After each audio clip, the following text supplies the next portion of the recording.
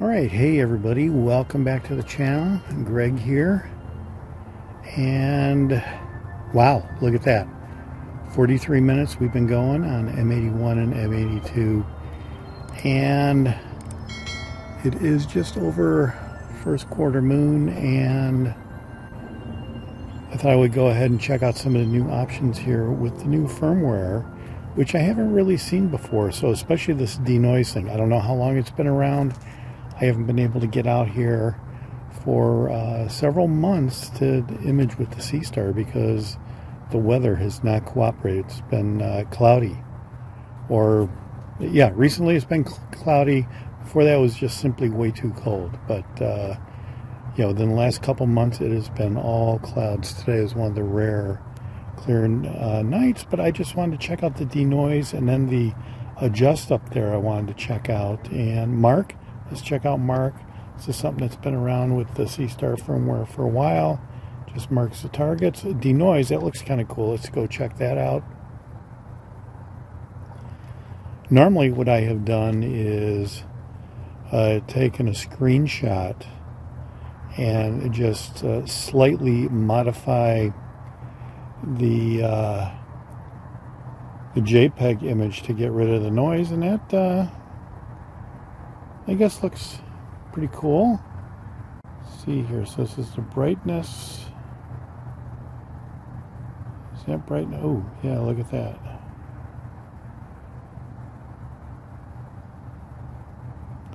Well, that's way blown out. Let's reset. Let's check out the contrast.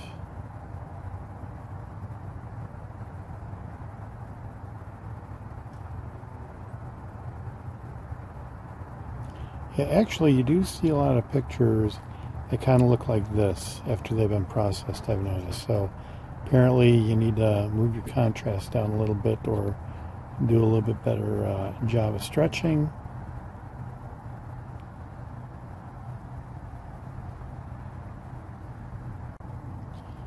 Yeah, I don't really know that I like that.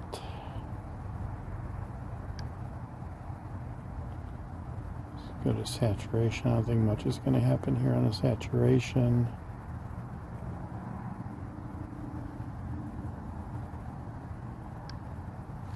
Yeah, if you don't have Photoshop at home, this is probably okay to go ahead and use this.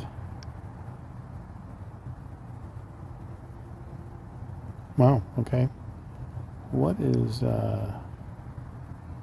Oh, gonna download. Yeah, we don't want to do that.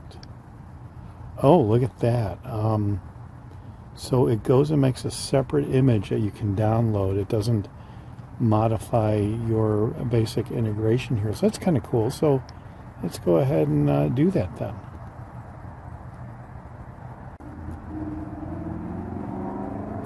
Yeah, I'm just going to go ahead and save that, I guess.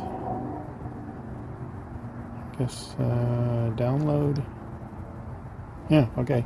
Image saved. We'll see what kind of an image that is. Let's go back to the integration. We've been going for 45 minutes. Alright, so here's something that I notice is new. This looks like storage, 90%. Cool.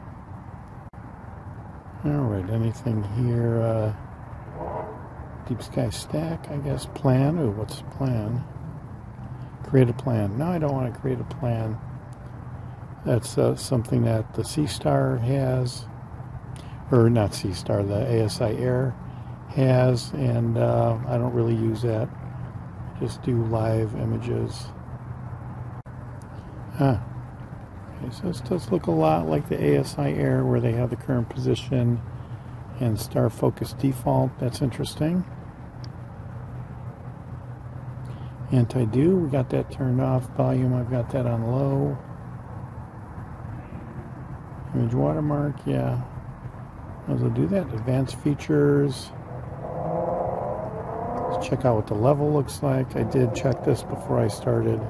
Ah, okay. Image enhancing not available. The level was 0.6, so that was pretty good. Mount, yeah, I'm in Alt-Az mode. I may try polar alignment.